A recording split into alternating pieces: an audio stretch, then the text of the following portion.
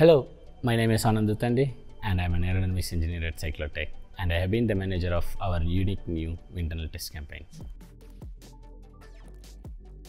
The revolutionary aspect of CycloRotor is the capability of 360-degree thrust vector. So, it can change the magnitude and direction of the thrust in a full circle, which is unique compared to other systems like rotors or propellers. In order to build the most energy efficient and compact eVTOL vehicles, we want to understand the rotor-rotor interactions and identify the best relative position of CycloRotors during a wind tunnel test campaign in Italy. Key element of this test campaign is to measure thrust and lift forces not for a single isolated rotor but for pair of rotors, one mounted behind the other. So, it's about rotor-rotor interactions of two CycloRotors mounted in distinct positions.